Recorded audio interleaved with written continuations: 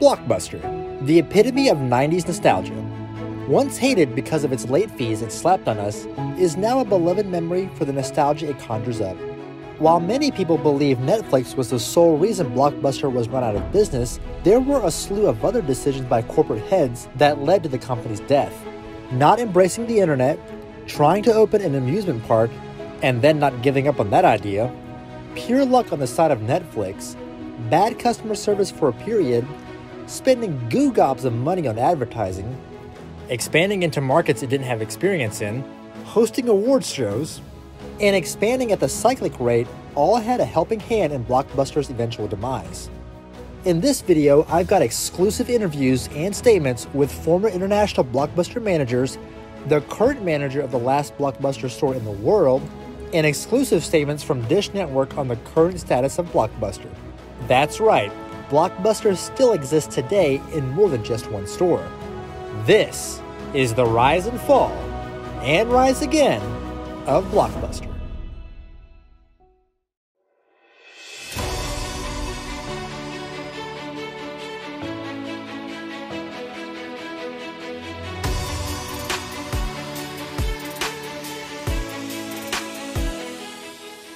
Hi, I'm Isaac, and this is Movie University.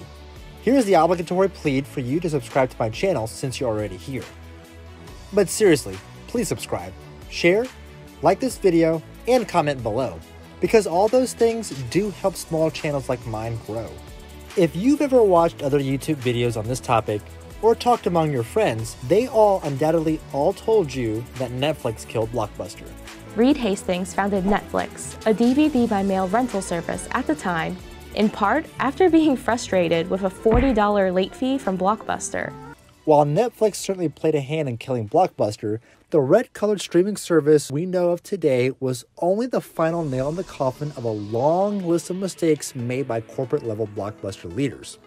The perfect video store Welcome to Blockbuster Video! is popping up all over the country. At Blockbuster's peak in 2004, it had over 9,000 stores, with half of them in the United States. So how did Blockbuster get its start and end up the way it has? To answer that question, we gotta go all the way back to the late 70s. It all started back in 1978 when David Cook and his wife wanted to get into the video rental business. After failing to make a splash at selling software to oil companies, Cook bought into a small video rental franchise store called VideoWorks in Dallas, Texas. Wanting his store to stand out from the crowded competition in the area, Cook asked for permission to decorate his store with a yellow and blue color scheme. Management at VideoWorks denied his request. Angered, Cook opened his own store and called it Blockbuster Video in July 1985. The first Blockbuster opened with 8,000 VHS and 2,000 Betamax tapes. Cook's earlier experiences in the software database industry came in handy, such as already having the knowledge on how to track inventory using barcodes. While not the first company to use the technology, Cook perfected it for video rental. His knowledge of software and database cataloging allowed him to organize titles better than his competition. Another thing that made Blockbuster a success was that it was the first video rental store to keep inventory on the shelves. Contrary to what Grandma and Grandpa will tell you about how things used to be in the good old days, people in the 80s had sticky fingers and would walk out with movies from the store. Video stores would keep the movie case on display on the shelves, and you would bring the display box to the front counter and the attendant would hand you a copy of the movie. Another version of this back in the day was a token system, where a token would be placed on the shelf indicating if the movie was in stock in the back. Blockbuster's system, however, let customers know what movies the store had in stock versus hoping the attendant had the copy you wanted in the back room. However, with 10,000 tapes in the first Blockbuster store, it was impossible to have everything in the back room, so Cook decided to keep inventory on the shelves to allow people to see what was in stock while saving space. Upon initial success of the first Blockbuster, Cook opened 3 more Blockbusters within a year and began franchising the company. He also spent $6 million to build a warehouse in Garland, Texas, to allow fast distribution of movies to his stores. The warehouse also served as a logistical hub for future Blockbuster stores. It also allowed the ability to dispense or hold movies that weren't needed at locations, as Cook had devised a system that allowed the tailoring of movies based on demographics and tastes of local communities. With Blockbuster a hit, the franchise began to expand in not only locations, but also in content. In 1987, the company began to rent out video games from its locations. A court battle with Nintendo spewed into public view and into the halls of Congress about Blockbuster's ability to rent out games. In the end, though, Blockbuster won and began renting out games for the Nintendo Entertainment System. Nintendo would later adopt the idea of, if you can't beat them, join them. We'll talk more about Blockbuster game rentals in a bit, though. In that same year, Waste Management co-founder Wayne Huizenga acquired several Blockbuster stores. One of Huizenga's colleagues at Waste Management, John Melk, was intrigued by Blockbuster's business model, logistical efficiency, and family-friendly oriented approach. You see, at the time, there wasn't a store solely dedicated to just movie rentals. Stores back in the day started out selling electronics or developing film or some other business, and then eased into video rentals. But not Blockbuster. And Blockbuster had a catchy phrase too. The "wow, what a difference" phrase was a deliberate jab at other rental chains and mom-and-pop shops. Wow, what a difference! Pick up Die Hard today. Huizenga and Melk embarked on an aggressive expansion program. When they got into the Blockbuster business, the company only had 19 locations. Under their rapid expansion, Blockbuster blew up to 400 locations by the end of 1988. This is partly due to Huizenga and Melk buying out smaller video rental chains. The expansion was so rapid that for a period of time, there was a new Blockbuster opening every 24 hours on average by 1990. The family-friendly oriented tactics were particularly useful to Blockbuster's expansion plans. Another thing that made Blockbuster feel premium from the competition at the time was that it had in-house magazines for its customers. These magazines gave recommendations and had exclusive interviews sometimes. In the early 1990s, Blockbuster began to diversify its portfolio and expand it even more. This is typical of business strategy. They all want to keep up with technology and consumer taste. According to Blockbuster's annual financial report in 1993, the company acquired Movieland, Movies at Home, and Videotown. They also created a division within the company called Blockbuster Music and bought music companies Sound Warehouse and Music Plus to eliminate some of the competition. As I stated already, Blockbuster had gone international. In the 90s, it went across the pond to the UK where it purchased Ritz Video Chain. All 875 Ritz video stores were rebranded to Blockbuster, making it the #1 video rental store overnight. The top-grossing film of the year is now on video cassette. Terminator 2, Judgment Day. Part of Blockbuster's success was the adoption of video cassette recorders around the world, but you might know these as VCRs. Cook started the company at just the right time in 1985. In 1982, 3 years before the first Blockbuster opened, only 6% of US households and 10% of UK households had a VCR. By 1986, a year after the first Blockbuster opened its doors, 33% of US and 40% of UK households had VCRs. The VCR and video rental markets were exploding. People were choosing to rent movies over buying them because of the cost of owning a movie. Instead of paying hefty prices to own a movie or hope and pray your favorite film might air on TV, people were choosing to rent movies. And Blockbuster was right there to sweep in the profits. The 1993 Blockbuster annual report outlined how the growth of VCR adoption played into the company's business. VCR unit sales in the United States have remained relatively constant during the past 5 years, averaging approximately 12 million units per year, while VCR market penetration in the United States has grown significantly, increasing from 53.3% in 1987 to 80.5% in 1993. VCR penetration continues to increase in many areas of the world in which the company currently has operations, including Europe, the Pacific Rim, and Central and South America. By the end of 1994, VCR penetration is expected to increase to approximately 77% in Australia, 74% in the United Kingdom, 75% in Canada, and 72% in Japan. By 1994, Blockbuster was a multi-billion-dollar company and the undisputed king of the video rental world. But it didn't want to get left in the dust and realized it needed to diversify its portfolio some more. Huizinga dabbled with and was intrigued by video-on-demand services that were beginning to gain traction as internet technology improved. He also briefly considered purchasing a cable company. However, since cable TV business was unfamiliar territory for Blockbuster, he decided against it. The irony of this we'll get to in a bit. As technology improved, many industry analysts began stating that the days of physical entertainment would be a thing of the past. Alarms were going off inside Blockbuster. Blockbuster's business model also relied on late fees more than it should have. To remain profitable, Blockbuster needed to expand even more.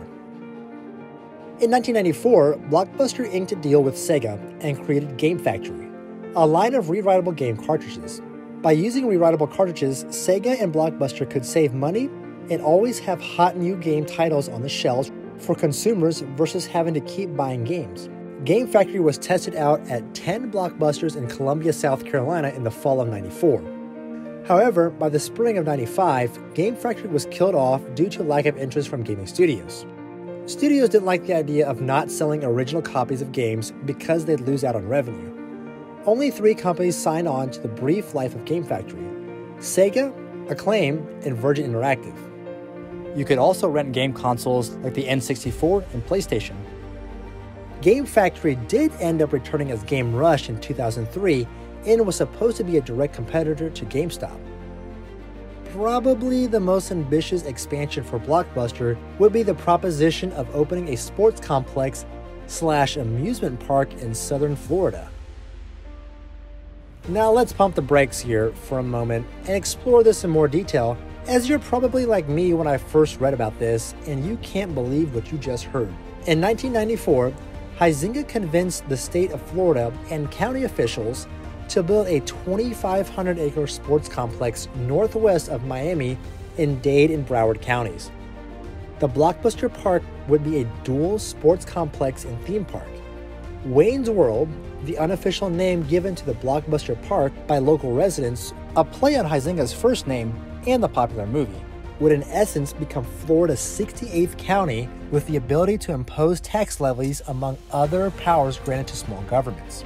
Highlights from the park included a 45,000-seat baseball stadium next to a 20,000-seat hockey stadium, an amusement park with rides, music, TV and movie recording studios, a 15 to 20 screen movie theater, rides, and corporate offices. All the planning and money spent on initial development went to waste when Viacom scrapped Blockbuster Park the following year when it bought Blockbuster. Blockbuster did manage to save some of its work when it salvaged Blockbuster Golf and Games in 1995. The 26-acre entertainment complex had batting cages, laser tag, a 3-story arcade, and bumper cars. It lasted until March 2000, and the location is now an IKEA furniture store. Undeterred, Blockbuster also tried several downscaled entertainment complexes called Blockbuster Block Parties. These entertainment indoor funlands went to 2 cities at the end of 1994. An additional 2 test sites were planned, but I was never able to find out where those were going to be. If you do know where they were, let me know in the comment section below. The Albuquerque, New Mexico location opened December 19, 1994, and the Indianapolis, Indiana Block Party opened in January 95. The entertainment complexes were aimed at adults and contained themed areas, restaurants, games, mazes, laser tag, and rides, all inside an indoor facility the size of a city block. Each center cost around $5 to $8 million to build and were around 25,000 to 40,000 square feet. The year prior, in 1993, Blockbuster invested $10.3 million buying into Discovery Zone, owning 21% of the company, and by 1994, Blockbuster poured another $91 million into DZ to own 50.1% of the company, to make it the majority owner. Blockbuster's internal research showed indoor play places and arcades were a hit for all age groups. However, This was a huge mistake on the part of Blockbuster, as Discovery Zone would file for Chapter 11 bankruptcy in March '96, just 2 years after it acquired a majority stake in the company. Talk about bad luck for Blockbuster, and it wouldn't be the first time the company's internal research division failed it. Another notable weird addition to this list of crazy adventures of Blockbuster in the 90s were the Blockbuster Entertainment Awards show. And now, ladies and gentlemen, please welcome last year's Blockbuster winner for favorite actress in an action-adventure, Halle Berry. It was an annual award show the company put on from 1995 until 2001. In the first 2 years of the show, it was taped and later broadcast in June, usually a couple of days after the event took place. The award show was moved to early March to capitalize on the hype surrounding the Oscars and move the show to their own TV network, UPN. Not sure why Blockbuster thought it was a good idea to have an award show. Americans already had the Oscars, the Emmys, the Grammys, the MTV Movie Awards, and the People's Choice Awards. Most of these have been running for at least a couple of decades, with the MTV Movie Awards started 3 years before. Blockbuster nixed their award show in 2002 due to low viewership and heightened security costs needed in a post-9/11 world. Why wait for what's coming to you? Blockbuster Visa from Nations Bank. Who'd think a Visa card could be this entertaining? Movie rental from Blockbuster Video when you rent another. Hot Domino's Pizza, a hot movie from Blockbuster Video. If you can't take the heat. For a large twisted crust pizza and you get a coupon for a free movie rental at Blockbuster. Pizza, breadsticks, new releases at Blockbuster. Hurry and get a coupon for a 2-for-1 Blockbuster video rental when you buy food and a medium drink at Taco Bell. As you can tell, there was a lot going on at Blockbuster Corporate. Huizenga sold Blockbuster to Viacom in 1994 for $8.4 billion after he was unable to come up with a solution to propel the traditional video rental store model into the 21st century. In 1996, Blockbuster also started to slowly close some of its music stores due to a slump in music sales.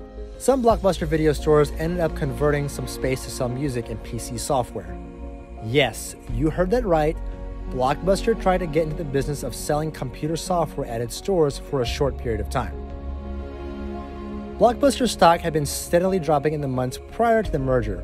It saw a small rise once the deal was announced, but by 1997, Blockbuster was only worth $4.6 billion, a loss of $3.8 billion for Viacom in just 3 years.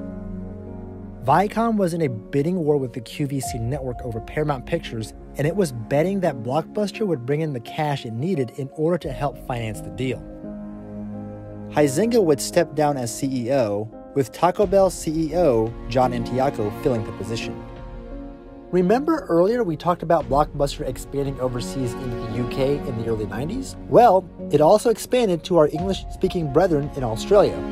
While Blockbuster had already been around in the States for 10 years in 1995, it had just reached Australia at this point. The last Blockbuster in Australia closed in March 2019, and the former Blockbuster managers John and Lynn let us know how Blockbuster started off down under. Okay, yeah, 1995. They came in and were basically corporate. They came in and bought out a number of existing video stores in Australia, opened up a couple of new ones, but mainly bought out. That's the Blockbuster promise. Blockbuster, bringing entertainment home.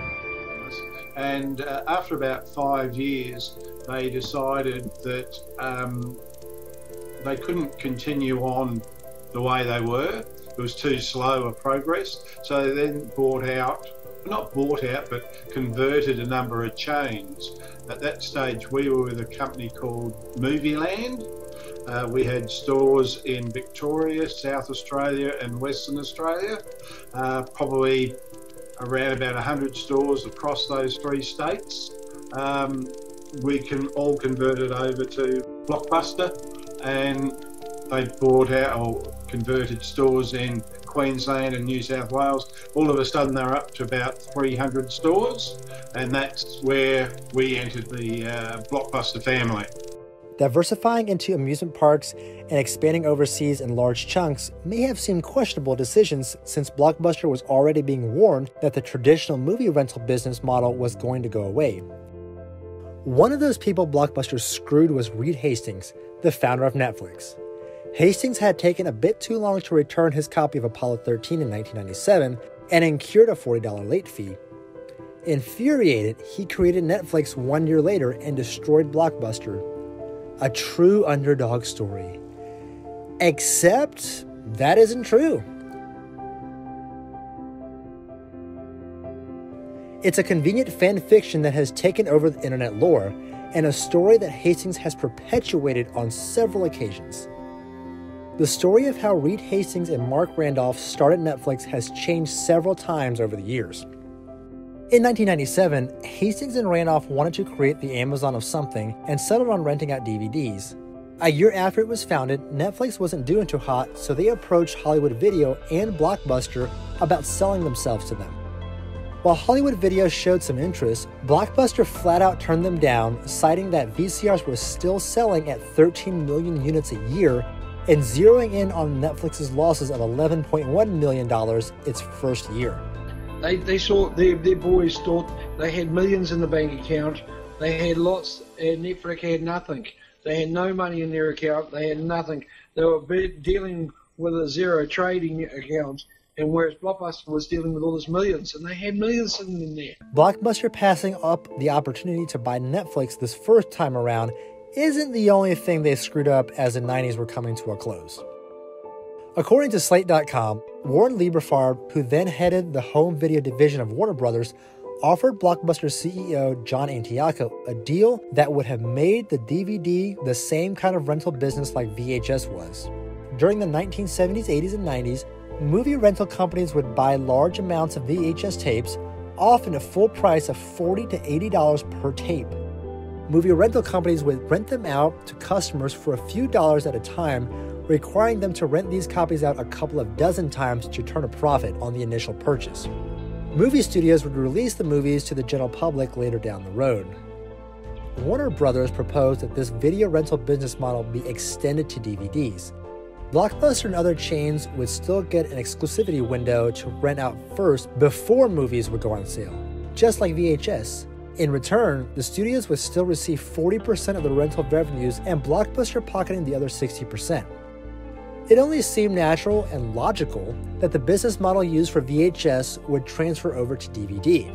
But this is where Blockbuster made a crucial mistake. For whatever reason, Blockbuster said no. It turned down Warner Brothers' offer. I guess they tried to renegotiate more profit.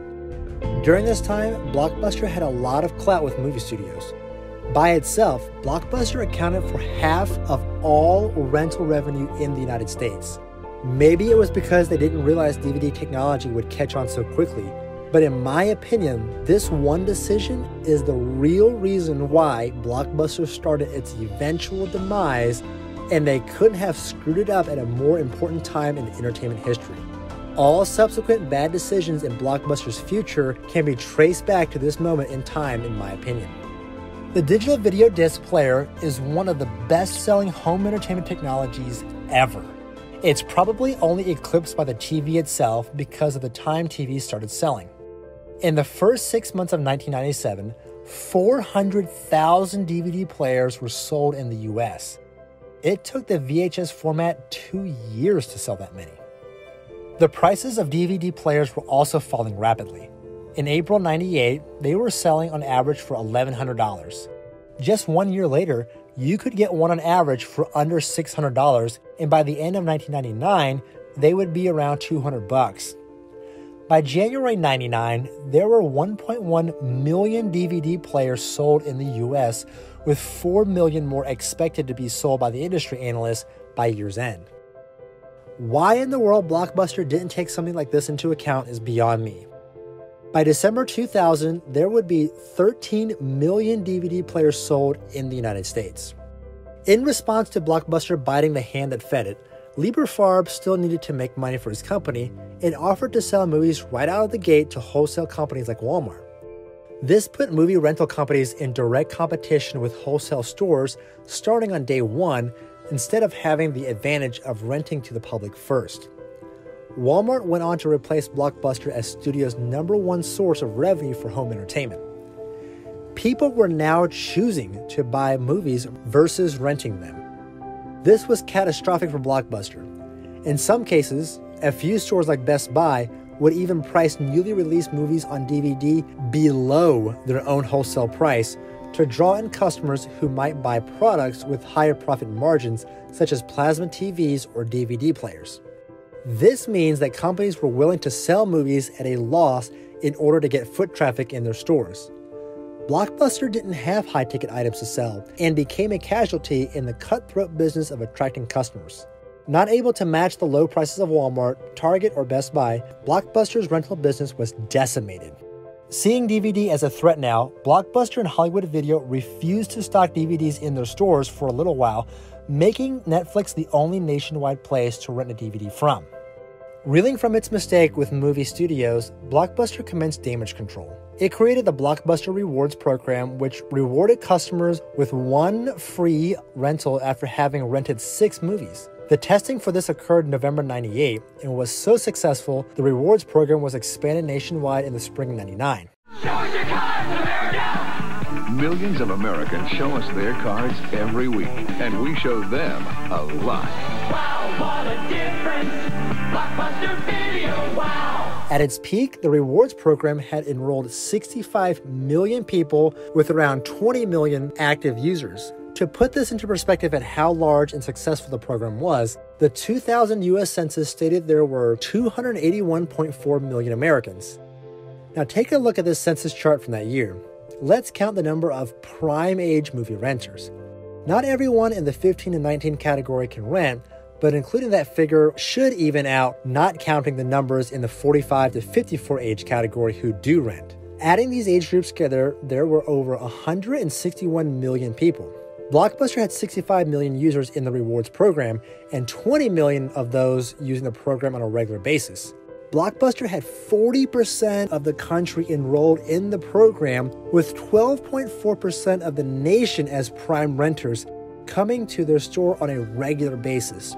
It is astounding that so many people were willing to go to a store that doesn't offer anything they need, like groceries or toothpaste. This is also the year Blockbusters began to include popcorn and other amenities at the checkout line to help increase revenue.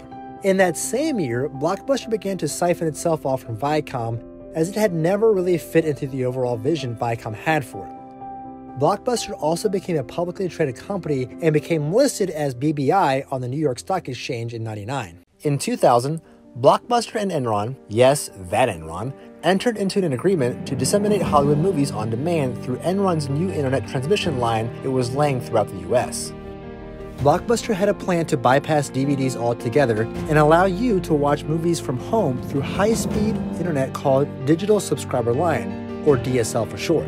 Blockbuster had the content and Enron would supply the physical infrastructure to get movies into people's living rooms. Sounds a lot like what we've got today, right? The partnership was supposed to last 20 years, but both parties pulled out after 8 months, and Enron cited concerns that it believed Blockbuster wasn't committed to the joint venture like it should have been. The reality is probably that Enron didn't have the infrastructure like it said it did, and of course, we all know how that company ended up. If both companies had committed to this relationship like they were supposed to, they might have killed Netflix for good. I'm not sure why Blockbuster didn't try to do the video-on-demand service with a different company, though. Also in 2000, Netflix offered to sell itself to Blockbuster for the second time. They pitched the idea to Blockbuster executives who agreed to another meeting. Netflix founders Reed Hastings and Mark Randolph flew to Dallas, Texas to pitch the idea to Blockbuster leadership. They proposed that Netflix would run Blockbuster's online activities while Blockbuster would promote Netflix in its stores.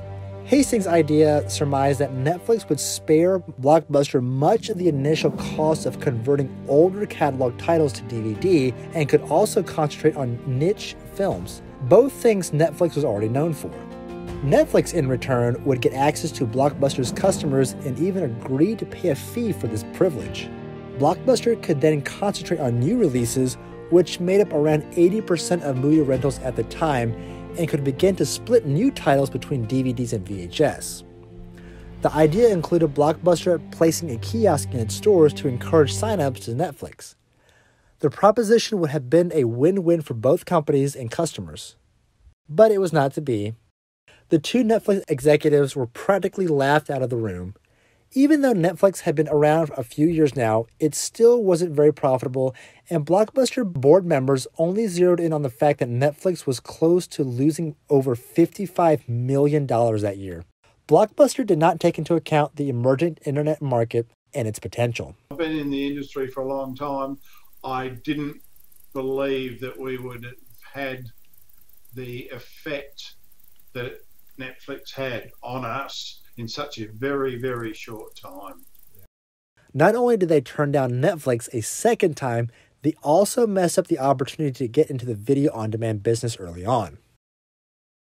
Now, while I've painted a lot of gloom and doom for Blockbuster over the last few minutes, there were actually a lot of positives for the company. Blockbuster's marketing machine was incredible. Outside of their stores, you could find the blue and yellow torn ticket on kids' cereals, baking soda, Visa credit cards, Ziploc bags, dry clean wrappings, and sponsored a college football tournament called the Blockbuster Bowl. Blockbuster would also go on to sponsor Josh Wise in the Daytona 500 in February 2013. Customer perspective was concerned, Blockbuster would have been number one, mainly due to the brand. That torn ticket really made a big difference. And because it was known worldwide, I suppose, and it's been in movies. And I mean, when we converted from Movieland to Blockbuster, we didn't realise what a effect the torn ticket had with us. The business just boomed. It was beyond our expectations, and obviously with Blockbuster we had the advantage of their marketing power. I don't know if you recall Carl and Ray. They were the Chipmunk and whatever. Yeah. I mean, we ran those ads over here, and the success was incredible.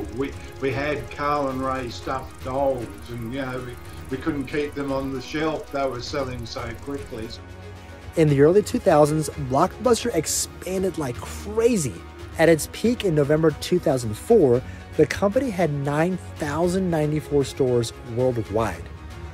On its 2004 SEC filing, Blockbuster stated the killing it was making.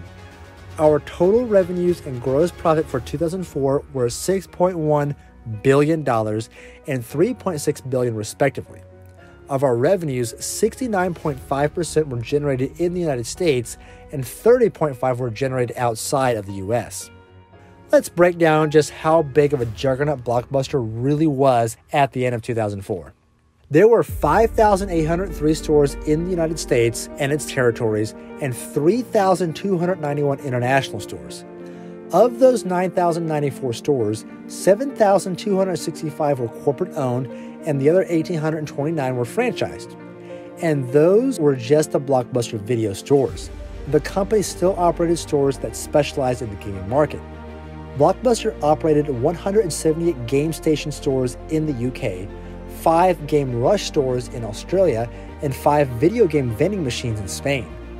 Just to give you an idea of how big they had expanded outside of the US, and besides videos, on December 31st, 2004, Blockbuster employed 84,300 people, with 58,500 in the US and the other 25,800 outside of the country. 1,400 of these were seasonal workers. The company's distribution centers were open 24 hours a day, 6 days a week. Blockbuster was basically the British Empire of business. It seemed like the sun never set on the Blockbuster Empire. But like the British Empire, Blockbuster would reach a peak and then begin a journey of a precipitous decline. In 2002, Blockbuster purchased DVD Rental Central for $1 million. It was an Arizona father and son online DVD rental company with 10,000 subscribers. This purchase would lay down the infrastructure and would become Blockbuster Online, a separate arm of the company in August 2004, and be a direct response to Netflix. Blockbuster's DVD by mail service was neglected by corporate, and the franchise owners threatened to sue Blockbuster Online. Corporate management offered little help besides money, not even allowing the Blockbuster Online team the ability to use the addresses of Blockbuster's customers in inventory, and instead required them to find their own customers and build their own inventory. The online group had to negotiate their own deals with movie companies for movies to rent out. To get word out, Blockbuster Online attempted to team up with Yahoo, Amazon, or AOL, but were thwarted by Blockbuster's legal team. To try and get a leg up, Blockbuster Online management sent family and friends on spy missions disguised as confused Netflix customers who were trying to return movies to Netflix distribution centers. Netflix eventually caught on and put a stop to this. Blockbuster Online was actually better than Netflix in 2004. Like Netflix, you could choose movies to rent and have them delivered to you by mail. But what made Blockbuster Online better was the massive selection it had because of the money they had spent on licensing and inventory. Blockbuster Online leveraged its name recognition with movie studios and built up a far vaster library of movies than Netflix had. Even better was that Blockbuster Online was cheaper at $20 a month versus the $22 a month Netflix had raised its prices to. The best part, though, was that Blockbuster Online had the newest titles first, while you still had to wait a few weeks for Netflix to get them. Now, if you recall, John Antioco is Blockbuster's CEO at this time, and he had built up a lot of goodwill over the 9 years he was in charge of the company. Before being CEO of Blockbuster, he had had several COO and CEO positions, such as being CEO of PepsiCo. Under his tenure, Blockbuster hit its zenith. He had changed the image of Blockbuster a great deal. He turned Blockbusters back into clean stores with improved lighting, changed the customer service mentality, decreased wait times to rent a movie, improved store selections, decreased product prices for customers, and best of all, he got rid of late fees. My man was like, no more late fees? That means you never have to return your movies. I'm thinking to myself, dude, I don't think you get the concept of rent. It's not a gift. Renting is better than ever at the new Blockbuster. And with even more copies, these hot DVDs are guaranteed to be there. See participating stores for complete details. Of course, with all these positive changes, revenue improved, and naturally, Antioco had a lot of pull. Looking to propel Blockbuster into the future, Antioco wanted Blockbuster to stomp out all the competition. So what did he do? He made Blockbuster Online even better. Antioco ended up lowering the price of Blockbuster Online to $15 a month. A mistake that would come back to bite the company down the road, as the price of the program wasn't enough to cover costs. However, consumers did take note of the substantially cheaper price over Netflix. After running an ad during the Super Bowl in 2005, subscriptions to Blockbuster Online went through the roof. The DVD by mail service for Blockbuster was a smash hit. The combination of an established customer base, physical brick-and-mortar stores, video game rentals from multiple game systems, a subscription movie and game rental service that rivaled the competition, and a massive presence in the market all but guaranteed Blockbuster was going to annihilate Netflix. Even with this success, Antioco wasn't going to slow down. He was here to win. Blockbuster Online would be changed to Blockbuster Total Access, which would incorporate the use of the physical Blockbuster stores. The change allowed subscribers to get 3 movies mailed to you and then trade those 3 in the stores for movies. When you did this, your next 3 movies in your online queue would be mailed to you. Blockbuster Total Access, Netflix. Essentially, they work the same way. You order movies online, they come right to your mailbox, you watch them, then mail them back in a prepaid envelope. But what if you're thinking, let's get a new movie right away? With Netflix, you mail them back and rate. But only Blockbuster gives you the option of bringing them back to the store and exchanging them. No extra charge. Here's your new movie, sir. So you never have to wait. That was fast. Movies through the mail plus movies through the store, one low price. That's Blockbuster Total Access. By doing this, you could have up to 6 movies from Blockbuster at any given time. Blockbuster was beating Netflix at its own game. It was an incredible deal for the price, and I remember being a subscriber to it when I was in high school. But success comes at a cost, and several Blockbuster board members weren't happy with how much money the changes were costing the company. Canceling the late fee policy was costing Blockbuster $200 million a year in lost revenue, and Antioco had invested another $200 million into the Total Access program. In addition to this, most franchise locations would not honor the trade-in portion of the Blockbuster Total Access program, sometimes forcing program members to find a corporate-owned location. Now, to be fair, Remember that most Blockbusters were corporate-owned, so in most cases, it wasn't a far drive. Worse, the elimination of late fees meant people didn't have the motivation to return movies in a timely manner. Because of this, Blockbusters sometimes didn't have inventory to rent out. With such large sums of cash being spent on unproven methods and franchise owners unhappy, some leadership within Blockbuster weren't pleased with the direction Antioco was taking the company. Antioco had eroded much of the goodwill he had built up over the years when he invested so much money, manpower, and time into the online segment of Blockbuster. Enter Carl Eichmann, a man who was vocal about his displeasure with how Antioco was steering the company. Eichmann wanted Antioco to leave, but he knew it would cost too much money in separation fees, so he put up with Antioco. However, Antioco and Eichmann and other board members went to blows in 2008, and Antioco left the company. He didn't feel like Blockbuster would go down a bad path because he believed the company would naturally put his right-hand man in to replace him. But this was not the case, and Blockbuster brought in former 7-Eleven CEO Jim Keyes. In their infinite wisdom, Blockbuster raised the prices of Total Access and stopped letting customers exchange movies in their stores. No surprise, the incredible growth Blockbuster was seeing in Total Access ground to a halt. Instead, Keyes had Blockbuster ink a deal with streaming service MovieLink in September 2008. Blockbuster would now sell set-top boxes for home viewing, an option that was not attractive for consumers at the time. People didn't want another box to hook up. They already had a cable box, internet modem, Wi-Fi router, maybe a game console, a DVD player, and a VCR. It's hard to imagine that leadership couldn't see internet as the future, or that they would be eroding the goodwill with their customers by allowing the swapping of DVDs at their stores. This is where Netflix shined. You could watch as many movies as you wanted on your time, all with a subscription-based model that had no late fees and only a flat monthly rate. Netflix experimented with several subscription plans for customers before settling on the tiered monthly subscription service that we're familiar with today.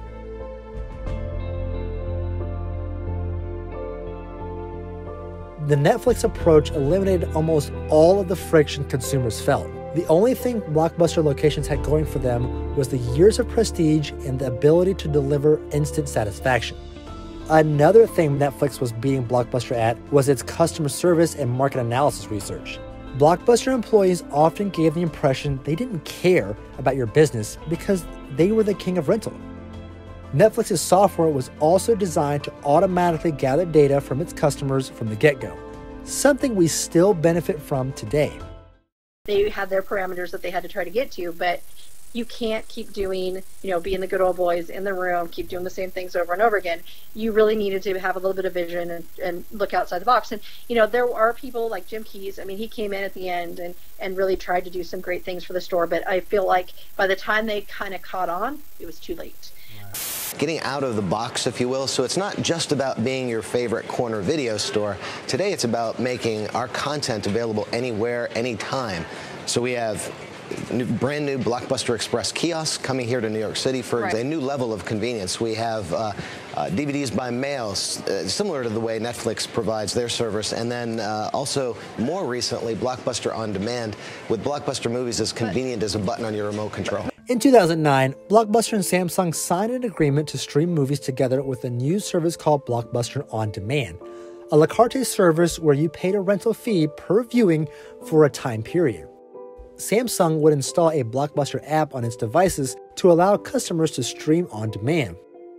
In return, Blockbuster would sell some Samsung electronics in its stores. Blockbuster also had a similar deal with TiVo.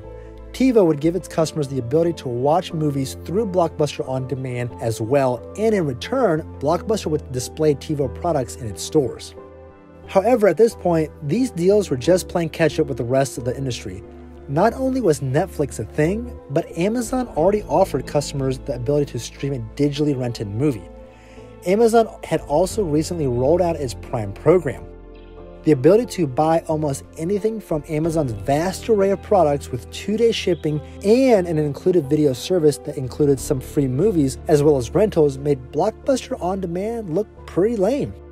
Shifting focus from DVD by mail to gain immediate satisfaction, Blockbuster began competing with Redbox outside of stores. In 2010, they teamed up with NRC to create Blockbuster Express Video Kiosk and Blockbuster Digital Express Kiosk. The digital kiosks were an extremely stupid idea. These interfaces had customers hook up thumb drives into a kiosk and you could take home a digital copy of a movie.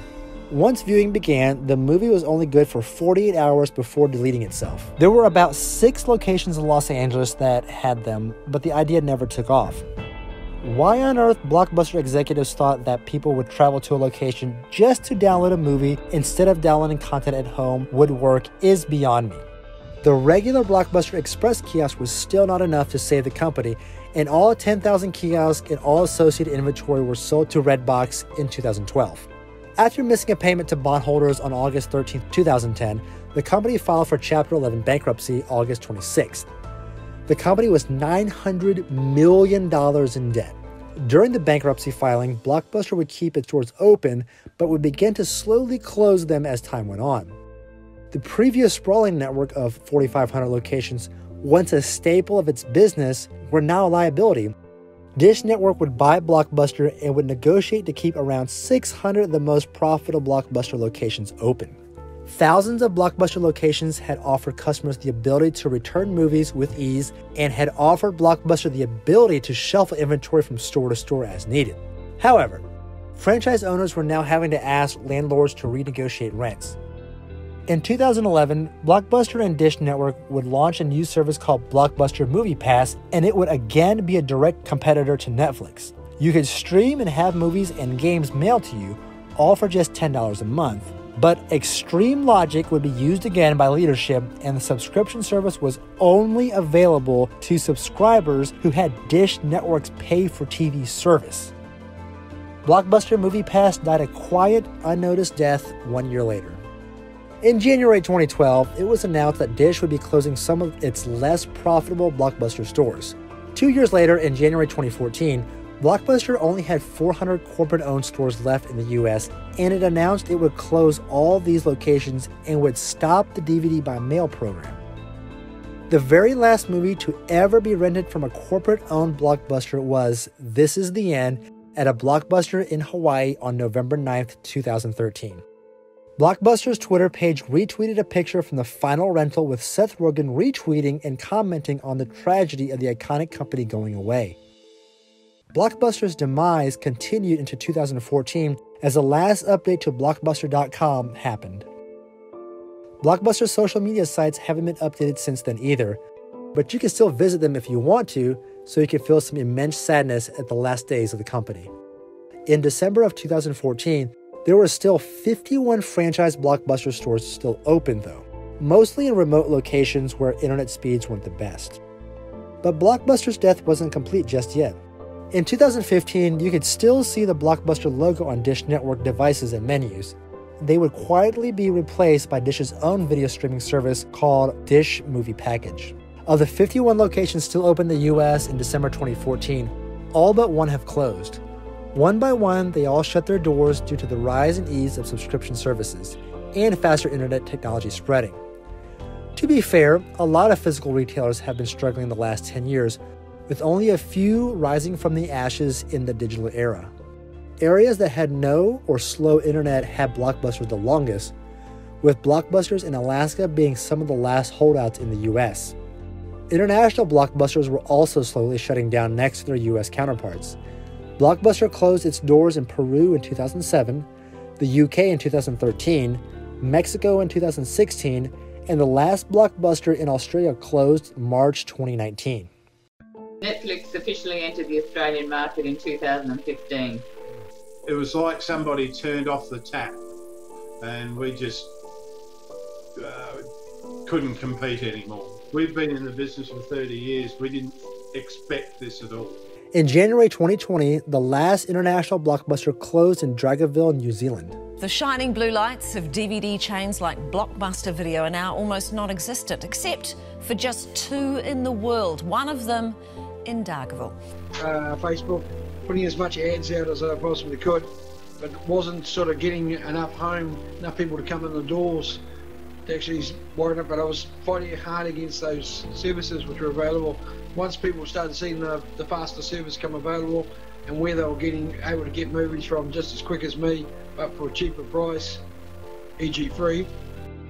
At the time of this video, there is just one Blockbuster left in the entire world, and it's in Bend, Oregon. It's actually doing quite well. Store manager Sandi Harding attributes the success of the store to the popularity of nostalgia. We haven't changed a thing. Our prices are still the same. Our store is still the same. We have, yellow Formica countertops. We have popcorn ceiling. We have blue and gold everything. We have the 1992 floppy disk computers.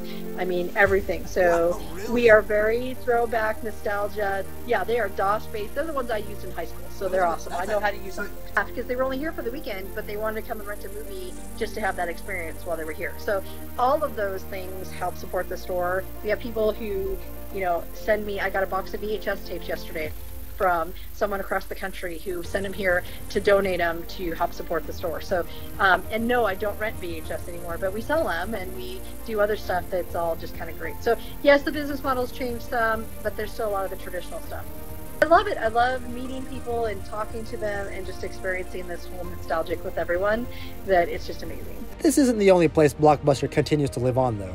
Surprisingly, you can still get the Blockbuster movie streaming service in 4 Nordic countries. Denmark, Finland, Norway, and Sweden all offer Blockbuster on demand. Blockbuster Online has done quite well in the Nordic countries, with it now being the #1 streaming service in Denmark.